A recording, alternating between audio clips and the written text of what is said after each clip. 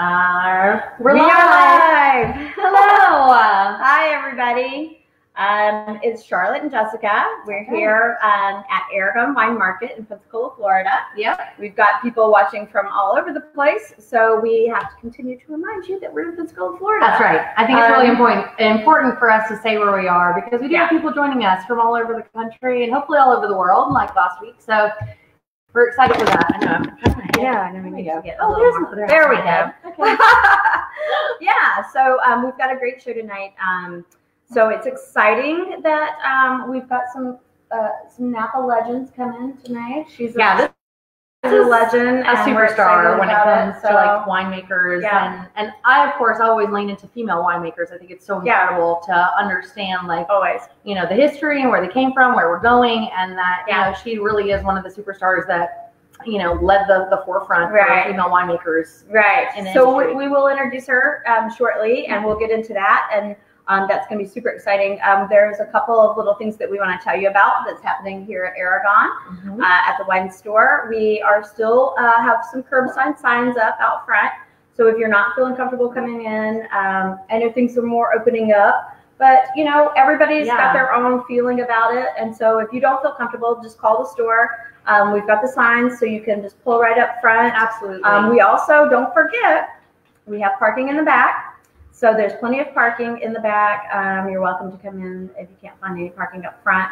Park in the back, and just no problem at all. Absolutely. The other thing I want to mention is Father's Day's coming up. It is not here gift yet, baskets, but we can make them. We can make gift baskets. We do some local delivery. Call us for the details. But I mean, what does your dad want? I mean, come on, nobody needs any more cologne or shirts or ties. Another wallet, right? I mean, maybe your dad does, but he really wants my wine. Father, shout out to my dad leading into Father's Day. My sister and I bought him a hot pink and black wallet from probably one of the school sales that we had when we were in elementary, and he carried it for so long that That's a good dad. He's a great dad. That's a good dad. Great dad. So. Yeah, he probably also wanted wine. Yes, a nice port, or we've got obviously so many great options available. Come in and let us hook your dad up. I think that and that can be kind of challenging sometimes for people. They're like, I don't know what he wants. I don't know. I think it's always good for me when I think about building a gift basket for someone. What's your price point? Do you want to spend $75? Do you want to spend $150? Yeah. You want to spend $300? Let me do it. All our gift baskets are customizable. Absolutely. So you just tell us, what are you looking for? You're just going to get a bottle. Definitely. Just going to get a bottle. Definitely. We are going to continue the virtual wine tastings into June. We weren't sure. We're kind of following along with the bars. And so the state hasn't opened up the bars yet. And so we're kind of going to follow along with those rules. And so we've got something on deck for next week that we'll tell you about later. And then we'll have something for the first week of June.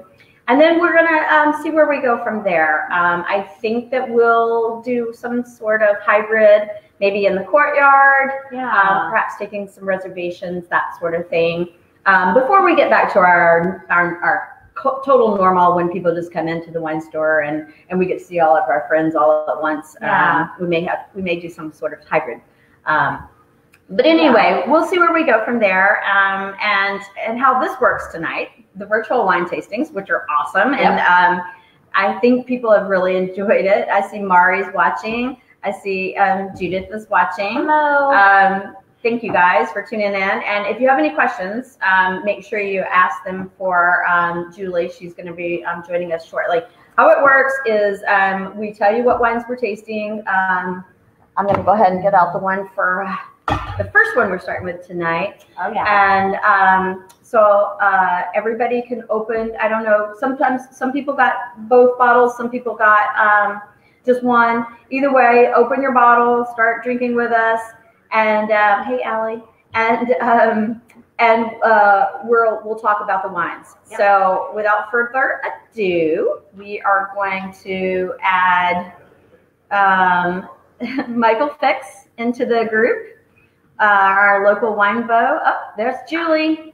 Julie Johnson and Michael from Winebow are here to join us. Hi, guys. Hello. Hi, how are you? Okay, this is me getting ready to reopen, right? Hi.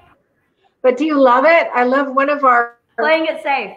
One of our hosts made this. Isn't this great? It's perfect for us. All about outdoors and everything. It's great, and it goes. Look how well it goes with your. That is incredible. What's on it? Color coordination. Color coordination is all, and then I'm going to have to do something with this one too. I'm not quite sure of it. I have a different one. Maybe I'll do hot fuchsia with. Love it. I don't know. But for now, you know, we're all set, right? Yeah. We all know we all know we've been training for this. We're responsible beverage people anyway, and you know, like why? Right.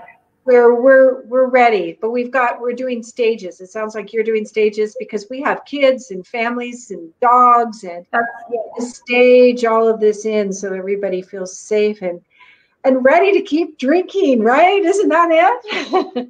Absolutely. So we can play responsible and we, you know, we want to make good choices. It's not just about us that feel healthy and you know, have a healthy life. It's about those other people in our lives. Charlotte and I were talking about this earlier, that there are people in our hearts that are near and dear to us that we interact with the public every day, but those people that are in our lives that don't need to still. So want to make sure we're making good choices and we gradually open back up and follow all the guidelines as set forth by the state. And hopefully we get back to full-blown wine tastings soon enough. And we will. And we will. So we just kind of skipped past the fact that we have a Napa Valley legend. I know. I'm like, can I backtrack for a second? It's Julie Johnson. I can do a shuffle toe as ready as the rest of the. Who is this person? You though, Michael. You can be an honorary groupie now for the three women, right? There we go. Yeah. When Julie was here last, I had no hair on my face and all the hair on the top of my head, so she probably was wondering who this person is when she was here about maybe 2 years ago almost. So, but yeah, welcome. Please introduce Julie. Go ahead, girls, ladies. Sorry. Yes. So Julie is joining us. She is, like I said, Napa Valley legendary winemaker. She started Frog Sleep, I believe, in 1981, and Tres Sabores in 1999. 1999. Yeah. And so, I mean, that's pretty heavy. Yeah. Tell us a little bit about how you got in the wine business. Well, you know, this is a great story actually. I call it. It's entitled "Love and Osmosis," because I'm from California. I went to school in Maine and then I went to school in New York because I was actually in public health in New York in Maine in the mid 70s. In fact, I had a lot to do with administering the swine flu program, vaccination program in Maine in the mid 70s. So I feel like I've got a little connection. Then I went to New York to got another degree, became a public health nurse. Anyway, how did I get into wine? I met a young man who had been making wine in the Finger Lakes in New York. I'm a big fan of up there. I'd been going there for a few years. He was making wine for a small winery, had come out from California, and he introduced me to a Beaulieu 68 private reserve, La Da Da, Lambrusco, $1.68 a bottle. I'm never going back, you know. And so, God, I had to marry him. and so I did. So he got a job offer back here in Napa in 1980. And before we knew it, I started practicing nursing out here, and he took on the job at Spring Mountain. And then we hooked up with an old buddy of his, Larry Turley, and we sold our motorcycles. And each family had a motorcycle. And we had enough money then they were nice motorcycles. They were R90S BMWs. Oh, wow. And so we had enough money to buy grapes. So we bought Sauvignon Blanc from Spotswood and a little bit of Zinfandel just because they said, well, you're getting our Sauvignon Blanc. Don't you want to make our Zinfandel too? So I said, sure.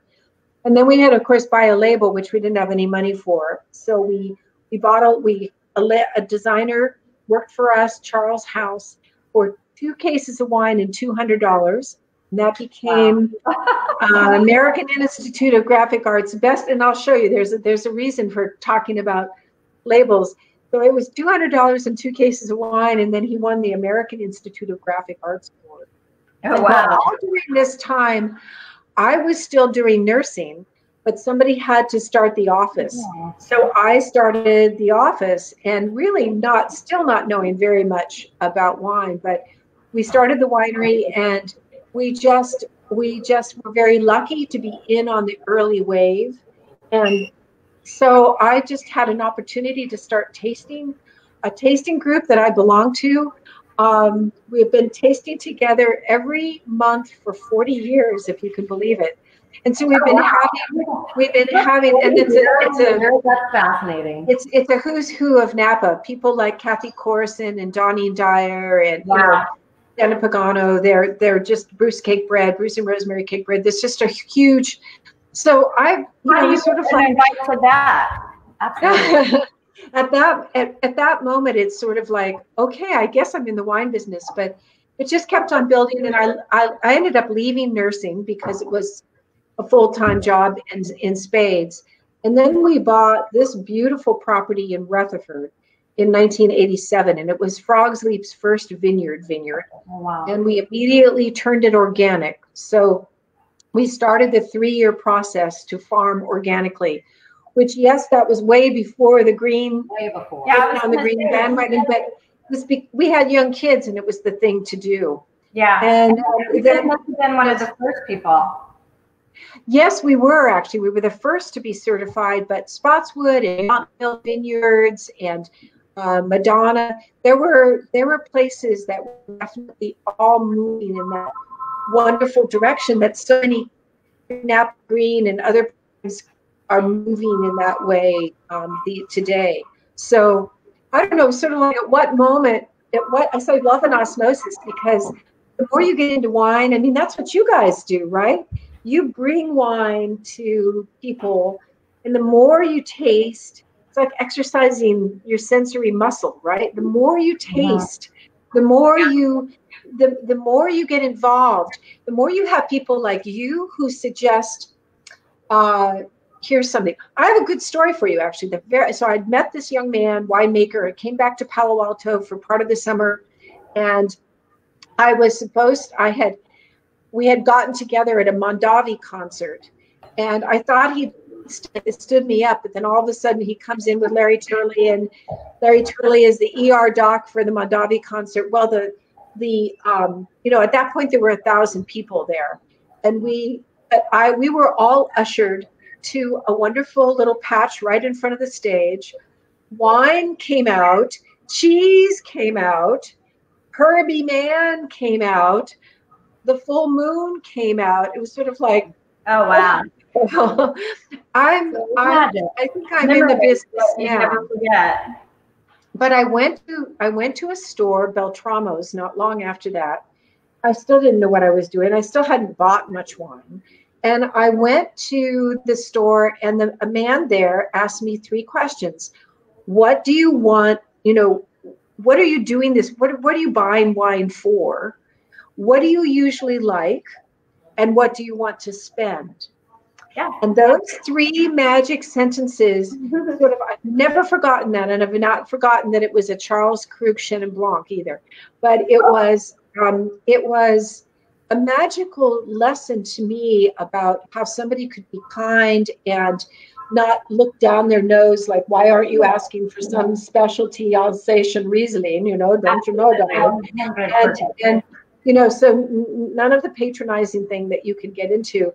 No. And it just really helped open the door. And that's what you guys do. That's what's so wonderful. Absolutely. That is definitely our philosophy here is, we kind of fight the perception of being a fancy store because we're in a nice area. Absolutely. And we look nice. The store is nice looking. It's not, jam-packed with just nothing that there's wrong with that either. But so I get the question all the time. Well, do you have anything under you know, under $20, and it's like, well, of course we do. You know, are always people that have that perception that isn't anything in here that is affordable. And I think that that's definitely something that we work really hard at trying to break down that barrier of. But those questions specifically, when I first started, I came from basically 10 years in the wedding and event business doing corporate and executive events, but heavily led by property management. And so when I joined the team, it was, well, I don't know if I know a little bit about wine, but you know, and so those literal questions were one of the first things that Charlotte said to me that changed my whole perception of me even coming into the store and just opening up that it does not have to be this, you know, nose in the air kind of experience. Yeah. What are you drinking it for? You want to spend a Saturday on your porch in 90-degree weather? Are you cooking an amazing paella? You know, like what is your food that's forward? You know, what do you normally like? What do you not like? Because you can tell a lot about a person by what they don't like. And then also, you know, what are you looking to spend? Because there are amazing, beautiful bottles at $23, like this Porcano in Pensacola. And there are other bottles that are higher or lower that are great for whatever you're looking to do. Yeah, totally. That's a wonderful way that you got started. Yeah, it's a wonderful thing because, you know, I only make about 3,000 cases. And so what happens is I'm a wee little pixel on I love my distributor, Michael, but I'm a wee little pixel on your screen. And so I really depend on people like you, Charlotte, you guys, to say, oh, you know, I know what you like. You know, you come in, I'm going to give you a couple bottles of this and a couple bottles of that because I know what you like and this is what you usually order. But all we need is for that customer to say, well, what do you know about anything that's new? Or what do you think I should try? And I want to be I'm not greedy, just every once in a while, I'd love to be that bottle. I appreciate this today. I appreciate this immensely because I can't tell you, it's tough. You know how tough it is. It is really tough right now. This is 10 weeks. And we would usually we have beautiful open spaces with an olive grove that was planted in the 1880s. That's how old this property is here in Rutherford. 1880s. We know that grapes grew here at that time, probably Petit Syrah, maybe a little Zinfandel, but definitely Petit Syrah, and one of the wonderful grapes in Port Caymo. And so there's a certain sense of heritage and mostly outdoorsy. You know, when people come here, you can be 3 feet away from the vineyard, you know, and we try to get people in that experience. It's not just line up 6 glasses of wine and here it is, thank you very much. It is, hey, here's why, and here's you're drinking the wine that was from this particular vine 2 years ago, you know, to try to get people closer. So when people aren't here, and the dogs are lonely, the dogs are losing weight because they're not getting. You want to see one of the dogs? Can I show you? Absolutely. We always. So I know dogs feature a whole lot. Oh my goodness. Oh my goodness. Look at that sweet baby. That's Kava. Golden retrievers. Oh. Yeah, we have 3 golden retrievers, all wine. Boozy Rouge, Kava, which gives you a little clue as to what I would drink on a beach or any time. Yes, absolutely. Me too. I'm there with you. Viva la Bubbly, especially in Florida right now. Definitely. And then also a new little one named is Bria.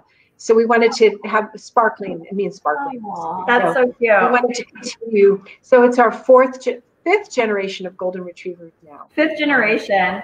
That's the first. Yeah, well, I will say that I lost the love of my life in September.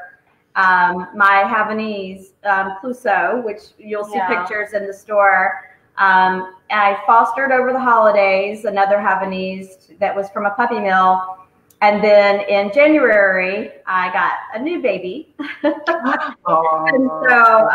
so I'm dealing with puppies right now in my house, one puppy in my house right now. So we're definitely dog friendly here as well. And when I saw that on when you're on your website, I was like, oh yeah, all right, they're right there with me. You mentioned the dogs out in the vineyard, and we have a beautiful courtyard out back that we look forward to opening back up again.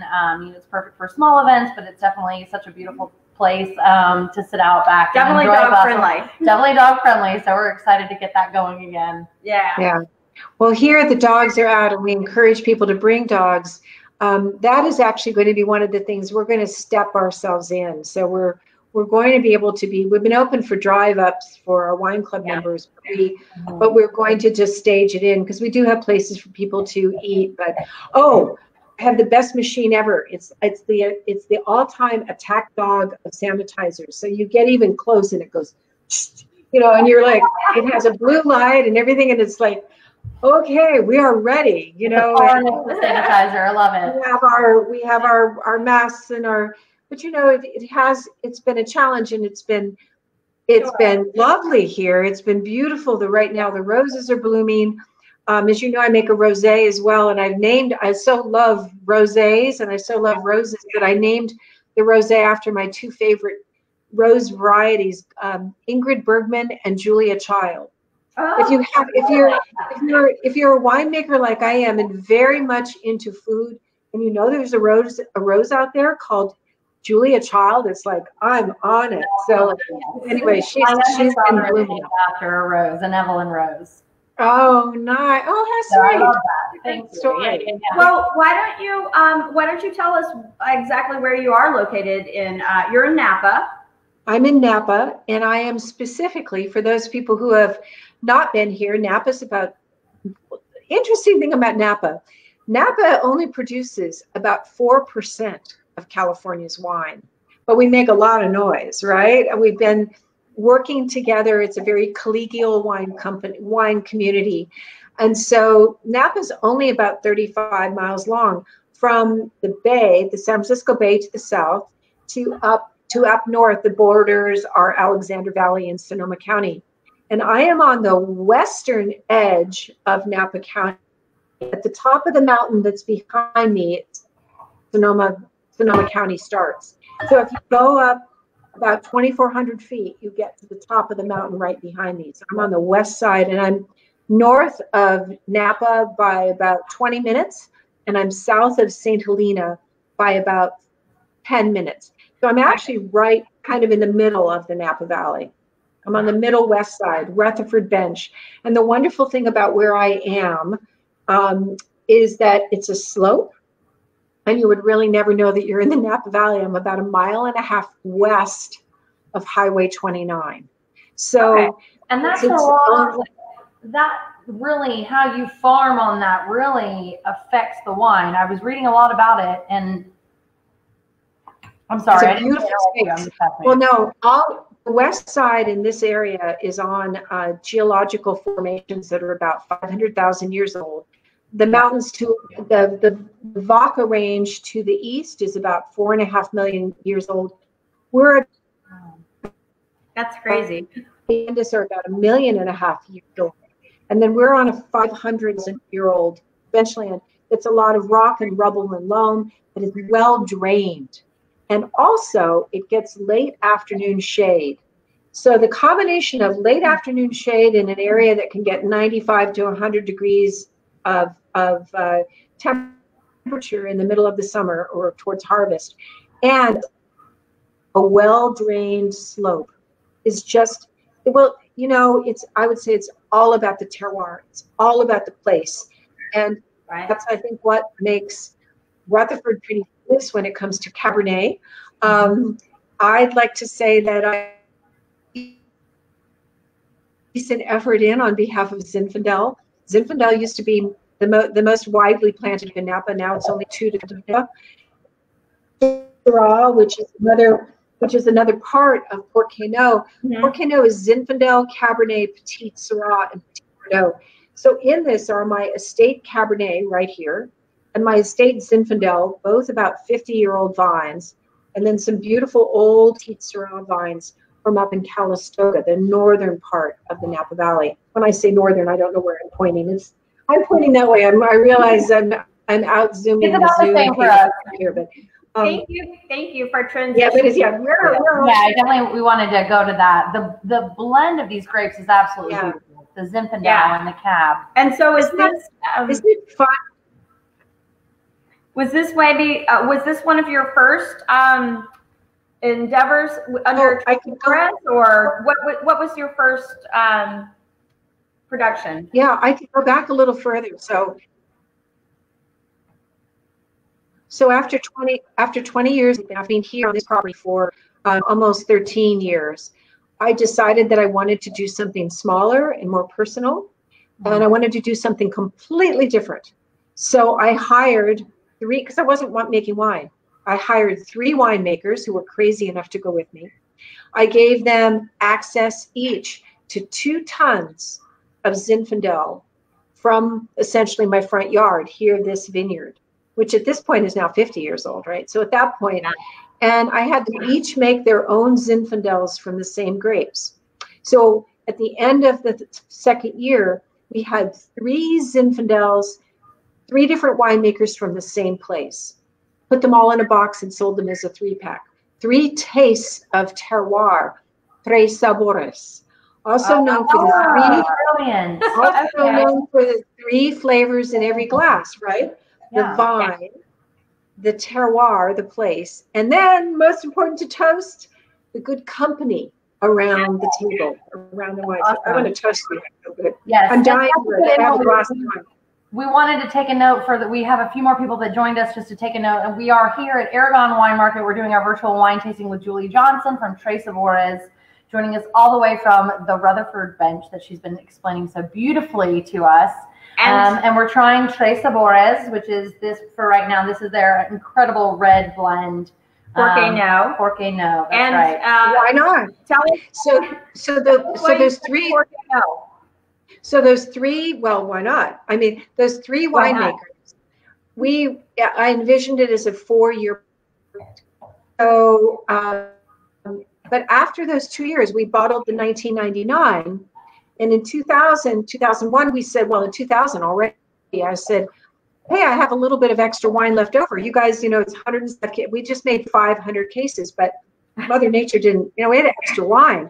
So I'm like, I didn't plan on that. What am I going to do with the extra wine? And they said, well, look, why don't you just put it all together? And we all kind of went, well, why not? And then we all kind of went, literally, no, like, why not? And that's awesome. What a great story. I love that. I love that. Yeah. So to me, it's the Tres Sabores is actually from a beautiful old. I think probably a lot of people in Florida know this song. It's an old Latin bolero. It means it's from the original song is Sabor mi, my taste, my flavor, which is kind of a winemaker thing. It's a creative process, and you have your own way of singing the song, right?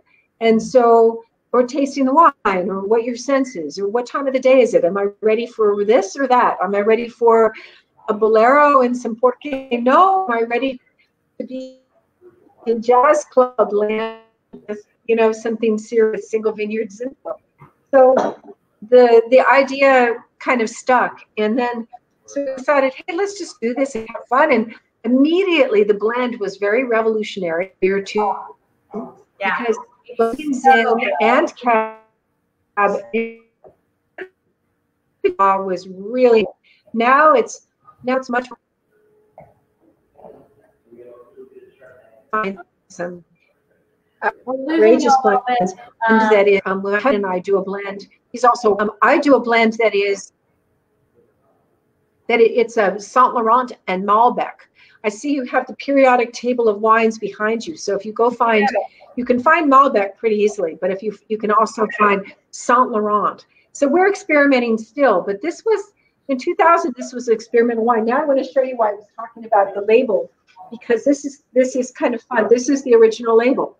Oh, that's cool. Can you see that? Are you ready for what this is? Yeah. This is originally a cocktail napkin. Oh, it's a hand-woven cocktail napkin. These are a couple of the other napkins, all different colors. So cool. It's really just from a beautiful shop, a great shop in Berkeley. And I took it to one of my favorite designers, and he took it down to the local embroider it shop and had it embroidered. And right, highly subliminal, like cocktail napkin. I love that. So this wine, I know we want to have plenty of time to transition to the other one. So this wine, I'm a foodie, obviously. I know Charlotte's a foodie. Yeah. We love food. So to me, you know, I immediately said, I want to have an incredible paella with this. Like, what would be your like go-to dish with this wine? As soon as I tried it, the first thought in my head was paella. Yes. You really nailed it. Paella along with mole are two of my food groups, actually. And you don't know what the others are. They're even more bizarre. But every year, as a matter of fact, Tres Sabores has an annual pomegranate and paella party, because I grow more pomegranates than anybody in the Napa Valley. I have about 15 different varieties. And so we celebrate the harvest every year with a pomegranate and paella party. And Zuzu comes and does live fire paella. And it's a wonderful party. And I agree completely about the match. And why? It's because it has got a little bit of that saffron. It's got some chile spice. It has the savory nature of especially that crusty roasted long-term rice and the tomato. So there's good acidity in this wine. Nice acidity and tomato is right. And often then you get the meatiness from sausage and from chicken. And then you get, and this is interesting, David Rosengarten a long time ago wrote a great book, Red Wine with Fish. And I think that you can actually chill this down a little bit and put it with a grilled fish or a paella fish or a prawn in that case. I agree. And mussels, you know, it just all together. There's a brininess and a saltiness to paella, of course, but there's also good acidity in this wine, and that makes the match. And if it's not to your taste, use a little lemon or a little more salt. And those two things make the world go round as far as enjoying. And some of those breads, they're kind of trendy right now. So, I mean, it kind of can hop on that trendy train as well. It was a super hot day, and we chilled it for just momentary, you know, just a few minutes, just because it is so hot here today in Florida. And I really see that. I mean, when I was growing up, and my family would make paella, it was kind of a mixture of chicken and sausage, and it would have the scallops and some seafood elements and the fish in it. And I could absolutely see this pairing perfectly with that. I could see it pairing perfectly with some kind of, even a grilled fish, like a snapper or something, like any kind of number of things, certain dishes that would work well. Why not? Yeah, why not? I mean, this wine goes with lots of different foods. So, you know, I mean, why not pair it with grilled sausage or fish, duck, or a salad, or dessert? I mean, it could go with everything. I mean, that's what's great about the wine. It really is. It's in one of the reasons why I love this wine and why I wanted to talk about it and have Julie here is that it's perfect for something like Memorial Day weekend, where everybody's cooking all sorts of different things. There's like a hodgepodge of items. A lot of times when we have cookouts, we're not sure what kind of bottle of wine to open. Oh, for sure. Especially for a red. You know? Just open enough. And I think open porque no. We do, you know, you're doing a lot of barbecue. This is a great rib wine. I love the use of paprika and smoked paprika and cumin. And on our website, actually, you can find some recipes that are really great with this. But this is our Zen, which, like I said, the Pinot is a little bit more like a salsa. This is really, if I was listening to music right now, I might be listening to Nora Jones, or I might be listening to some other jazz. And the idea is that it's also smooth, but it's pure. It is pure as Zinfandel. And it's pure as Zinfandel on the lower alcohol side of Zin. So a lot of people say, I don't know about Zin. It's going to be too jammy, going to be too plummy. Well, there's one thing that's true. And I am not a raisin fan. In fact, I will to keep. Zinfandel can easily be. Is there somebody else want some over there? Okay. Yes, I can be. I can be down in the dumps, and a wonderful Zinfandel raises my spirits because a balanced Zin like this is 100%, Rutherford, 100% organically grown. And Awesome. Also, very interesting, both of these wines are from vineyards that are completely dry farmed. So there's no irrigation for these particular vineyards. That's a super trend right now as well. I know. For people that don't know what that means, like, and I'm one of them. What does that mean from a dry farming standpoint? What is your process? Well, it's the new old. You said it yourself. It's a progressive farming. The idea is that we didn't used to have irrigation. We really took care of our soils. We really took care of planting cover crops and making sure that the soil was mulched and respected. And when you put, the amazing thing about Mother Nature is when you put all of those elements together, cover crop, mulching, minimalizing till, making sure that you're taking care of micronutrients, adding compost, making compost, which is what we do, and adding compost. You put all of those elements together with a pretty healthy respect, and out comes, voila, pretty darn good grapes. Absolutely. What happens with dry farming, meaning no additions of water other than Mother Nature, is that the vines want to go for it, right? And so they put their roots as deep as they possibly can, and they spread out as well. So their chances of interacting and communicating with soil microorganisms and with other vines and with water is very high. And to me, that a balanced vine is what the result is. And a balanced vine leads to great grapes.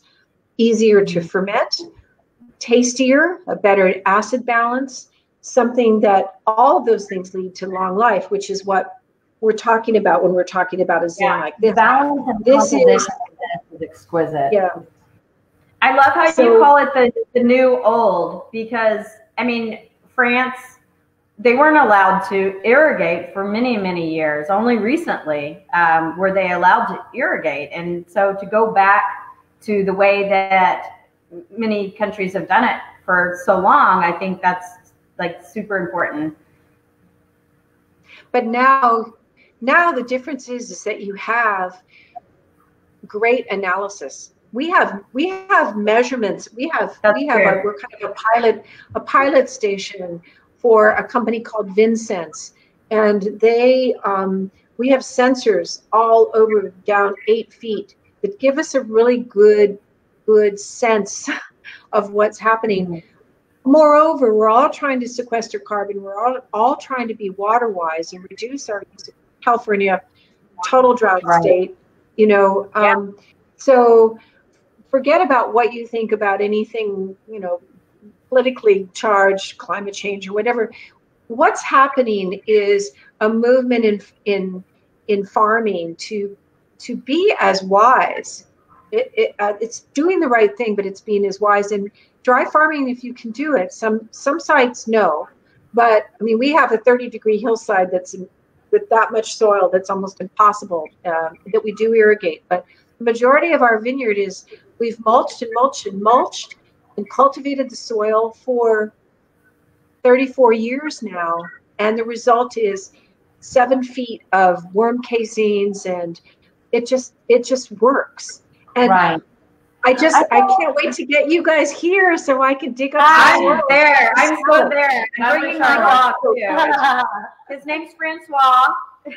Yeah. The puppy dog goes with me wherever I go, so he'll be there. He'll be there to meet yours. I saw a really cool, you see all these amazing images online and on Facebook and different things and different memes, but I saw a great one when I started researching a bit more and thinking about this terroir and like how you farm, that was about like literally farming versus sustainable agriculture. And the two imagery it literally was depletion versus doing everything that you possibly can on a plot of land to replenish and refurbish and give back to the earth every bit of what you're pulling out of it. And I think we've touched on this a few times over the last few weeks, but it's like Mother Nature is a cycle, and we're always talking about if the moon is a cycle and the sun is a cycle and the earth is a cycle, so why in the world would the ground not be a cycle? And I think it's such a beautiful perspective to really understand that, like, what you're doing now or what you did 30 years ago, 50 years ago, certainly you know, since you've taken over this plot, but, you know, in the last 30 years, what your practices have done have now provided you with what you have now and where it can go based upon those practices. Well, in a time when there are lots of replants of vineyards, these are almost 50-year-old vines, and they're, because I have not pushed them to be super uber ripe at harvest, and because I've not pushed them for production, we get only about 2.5 tons, the way we prune and farm and thin. So for the Zinfandel, for example, I go through the entire 8 acres of Zinfandel that I have here. I only make 10 cases. And one of the reasons I do is because I go through the entire vineyard and I thin out shoulders and bits of clusters and balance the vine about 3 weeks before I start picking for the red grapes. Julie, how many, I'm sorry, we broke up just a moment whenever you said, how many cases of this do you produce just again? 500. Just 500. Wow. Oh, yeah. And in fact, in 2017, less than that, because it was a very tough year. But I use that green harvest, and that's what I make my rosé out of. So at that point, the entire growing season, and we just started suckering, we just started removing all the extra shoots and other things that drain energy away from the vine.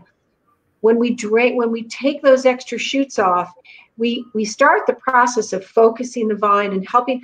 The vine is all over the place. The vine is sort of like a you know, an organism with ADD. It's like needs to be refocused and pushed into a certain sense that I'm happy with this. I'm calm. And when you do that in the vineyard, you're giving the vines a focus. And the last bit of focus that I give for this one is to take off some extra fruit, balance the vines. I get rosé, and what's left is a Zinfandel, because Zinfandel ripens on the clusters very irregularly anyway. You'll see that. If you guys hopefully are following my Instagram, we'll show you a really good cluster example of this. So it doesn't, Zinfandel, like if you look at Cabernet is so well behaved, you know, it might as well have a suit and tie on. It's just all, you know, the Zinfandel is a little, the reason why I love Zinfandel is because it's quite a bit more of a free spirit. And when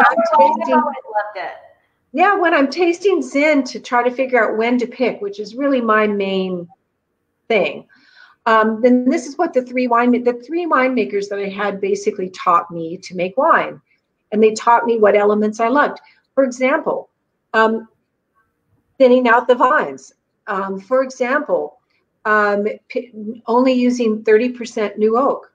For example, using about 50% wild yeast as part of this wine because it gives that extra verve.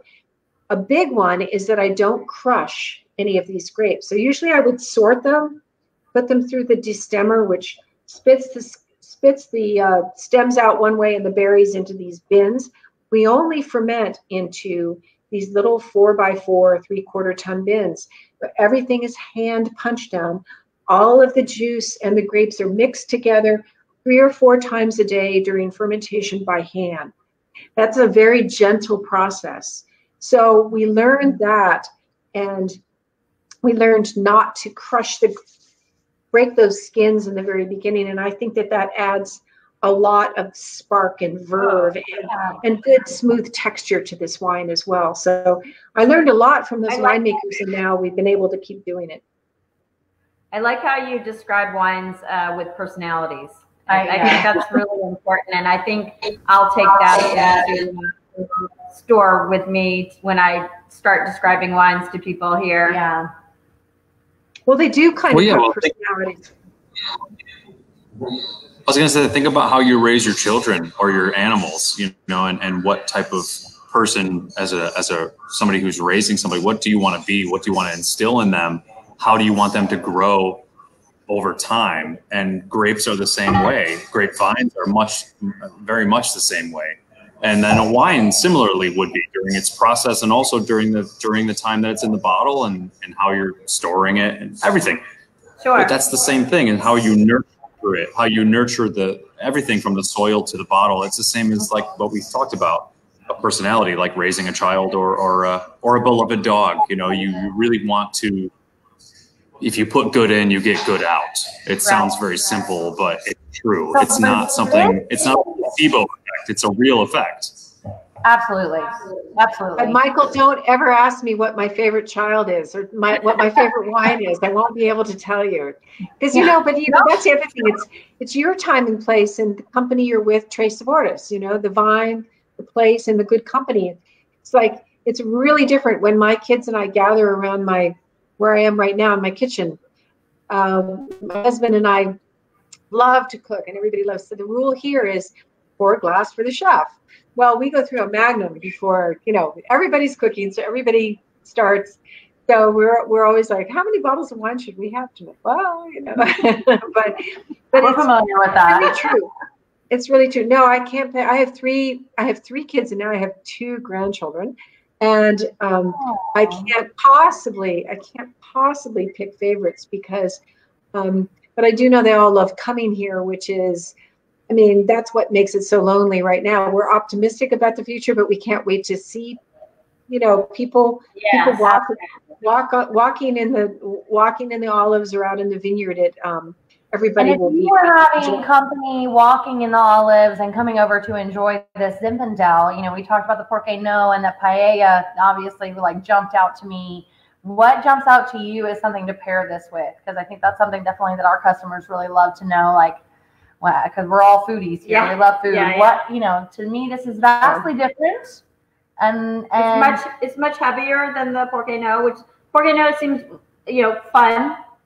And this one seems a little, I don't want to say serious because it's still fun, but I mean, I'm like thinking beef. Where's the beef on this one? You know, well, I want to get the leg, but you tell me. I want to tell you. Yeah, I'll tell you. I need to send you my lamb meatball recipe because I do make little lamb meatball appetizers with pine nuts and onion and parsley and currants, little currants. And the secret is I soak the currants in pomegranate liqueur. I warm them up and soak the currants in pomegranate, and then I douse the meatballs in a mixture of pomegranate juice and pomegranate molasses. You know what pomegranate molasses is? Yeah, it's maybe. Let me show you. Some people don't. I don't know, but I need to know. I know. I'm like, can you see that? This is one of those wonderful kinds of things that you can use, and I love the piquancy of the fruit. It's not very sweet. This is not Palm Wonderful, and very, very definitely there's acidity and a lovely piquancy of fruit that's wonderful with Zinfandel. So I love that. And also, there's a great recipe on our website that's with duck. I love Zin with duck. I love Zin with pork chops. I think Zin with pork chops brings out the sweetness of the meat. And there it's just simply, then you turn it over and do a different kind of thing altogether. You know, then you're maybe using some thyme and some other kinds of savory herbs like that. Yeah. So Zinfandel is very versatile. Zinfandel is, you know. I think say again. I think you need to remind everybody that you do have a lot of recipes on the website, and because being a foodie yourself, you know. Well, I probably came to wine through food because like I say, I've spent 20 years in the business without making wine, and then switched, and it's been 20 years in the business making wine now. So it's been, but I don't think I ever pick grapes without thinking, what am I going to have with this? Originally, I think I got maybe some of my palate because I used to go do you pick blackberries, you know, in like the Watsonville, Santa Cruz area. You pick blackberries where it's kind of hot and dusty, and you're like putting more blackberries in your mouth until you just get done, and then you pick enough for your next pie and a bunch of, you know, other things. So Hicks, you were gonna, or Michael, you were gonna say something and hop in there. I was gonna say, I think maybe Julie, I think a lot of people would be interested to know because I think it's a hidden gem as a visit to the winery in Napa. I think a lot of people have a short list of places that I've helped traveling customers to go to. Can't hear you. You know, Robertson's Q, there's a handful of places that I think are like Yeah, you go down. Go. We can't hear you.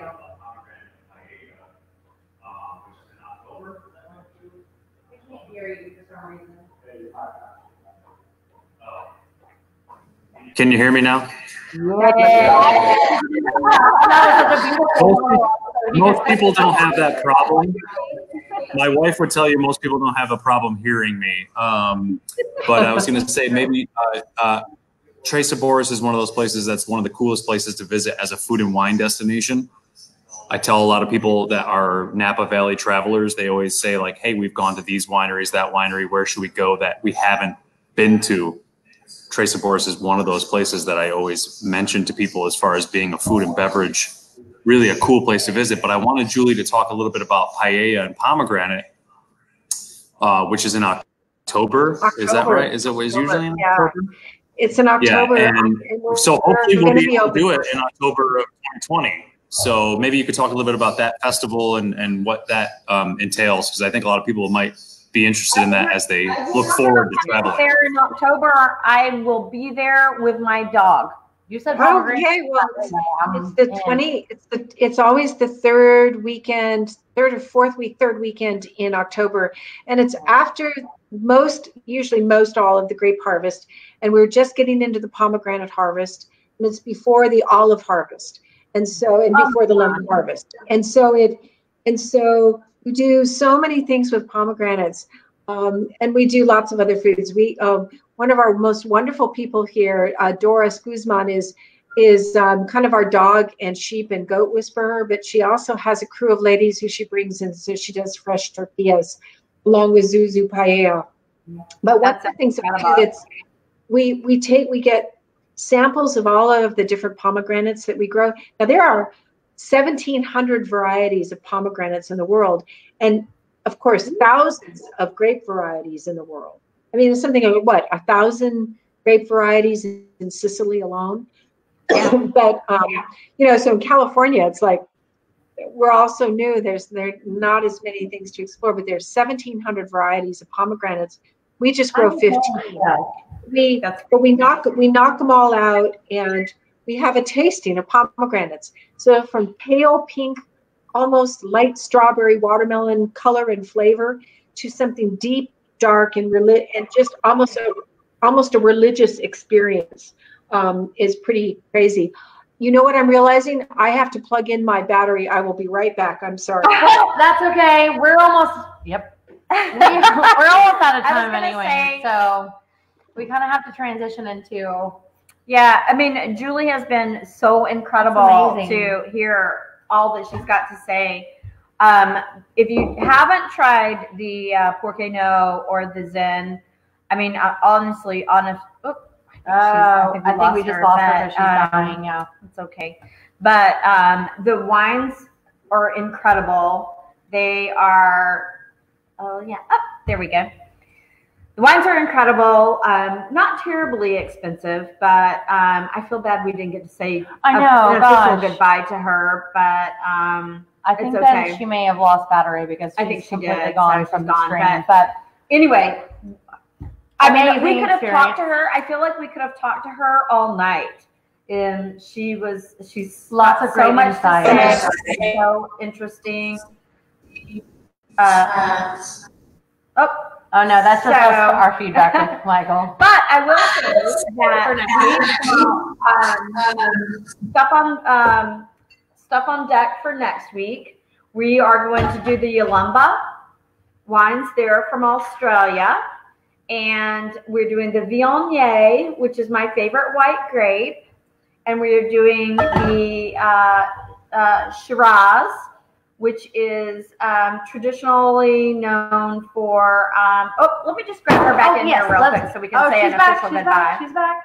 I'm sorry. Thank you. No, it's okay. What we were saying is that we could listen to you all night, but we really are probably closing up right now. So. We're almost out of time, but my goodness, this has been wonderful. I mean, like literally, we could have listened to you all night because I got so much information and so many interesting stories and probably a lot more than we scratched the surface on with all the stuff that you could tell us. And I'm pretty sure I'm going to have to just plan a trip out there and bring my little and sit around the campfire. Well, let me just share with you how much we would love to have you here, and anyone who's listening, and how much I appreciate what you're doing for people. I think it's great. You mentioned that you're going to continue some Zooming. We're definitely going to continue. Coming up from us, some live entertainment, a tour of the Pensacola Museum.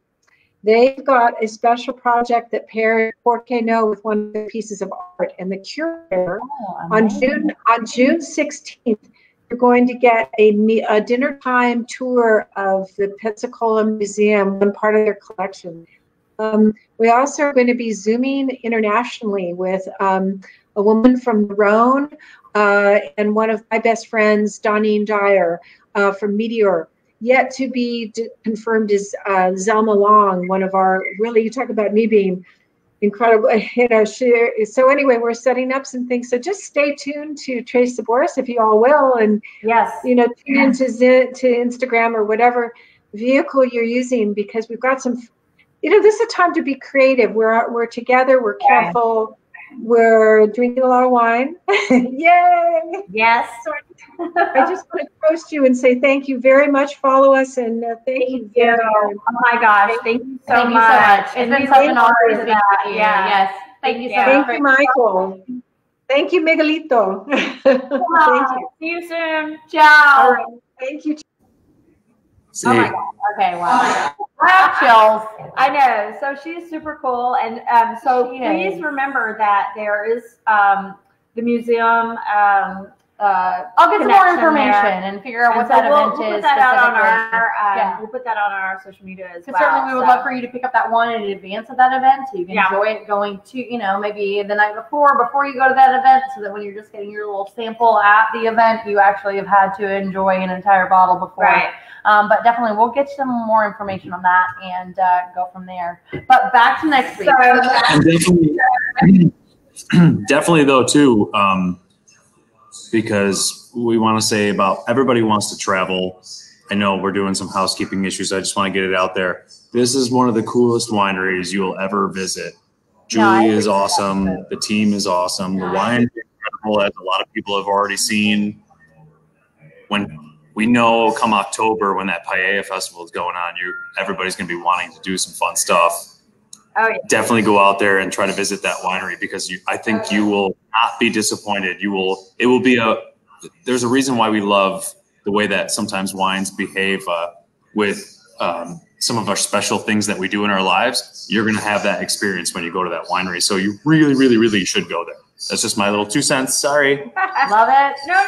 Just the wine guy. Sorry. I mean, you know, absolutely. You said, I mentioned earlier that I immediately thought of Porque No, and it was paella, because I grew up with my father making that. And so for me, that was the first dish that popped out. And you immediately said, oh, they do a pomegranate and paella festival. And I was like, dun, dun, dun. Like, I must know what that is. Yeah, that sounds like an incredible experience. And that sounds like something that I know that there's somebody else in our, customer base, or somebody else in our, viewer base that's going to reach out to, and that would give them that same, like, oh my gosh, I want to go do that. Yeah, for sure. Yeah, absolutely. Yeah. And we've got the Tres Sabores in stock, both the Porque No and the Zen.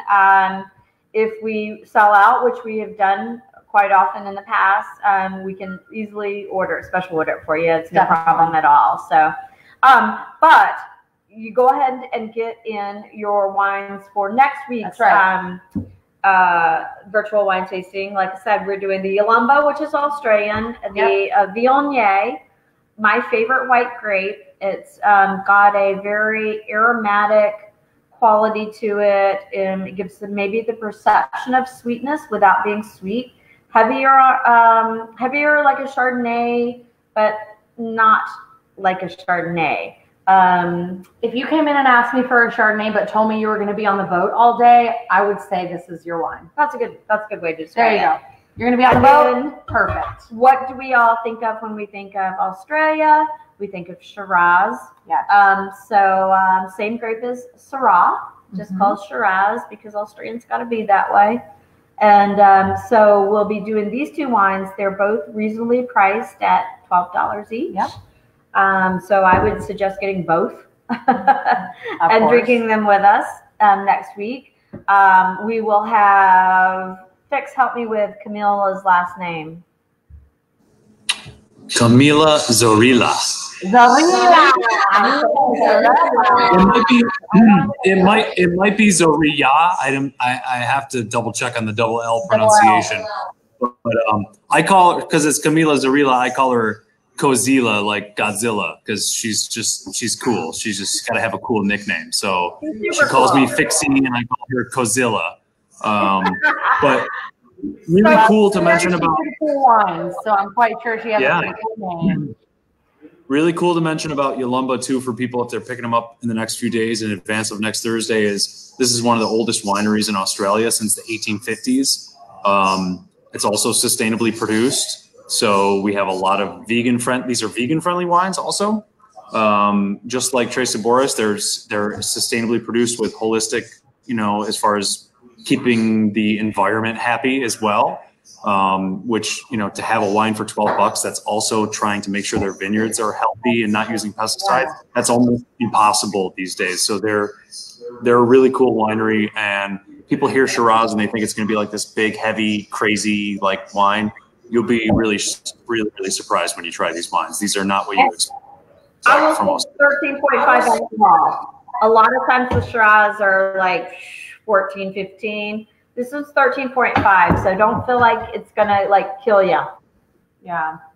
Much the same way that these Zinfandels were not like these big, and the Petit Syrah and the Port Cagneux, they were not these big, giant, punch you in your face wines. They were really, really food friendly, really palate friendly. And Yalumba is very much similar to that as well. Like, you're gonna have a Shiraz that is not this big behemoth that you're used to from 2002 when kind of Shiraz became a thing. It's not like that anymore. We've gotten rid of most of those wines. They don't really exist anymore. Well, they do, but they're other places. They're in a big stores. I think we're hitting the end of our time. Thank you so much for joining us once again. Don't forget, you guys, it's Memorial Day weekend. You're going to be out on the boats, social distancing safely, of course. So we have canned wines, canned champagne. We've got a bunch of canned wines, all kinds of canned stuff. Take it on the boat. Take it on the boat. To the beach. 100%. We've got curbside pickup. You can call and say, hi, I'm about to go out and get on the bridge. I need X, Y, and Z, and we're going to run it out to you. So, thanks so much for tuning in. And we'll see you again next week. All right. Ciao. Bye.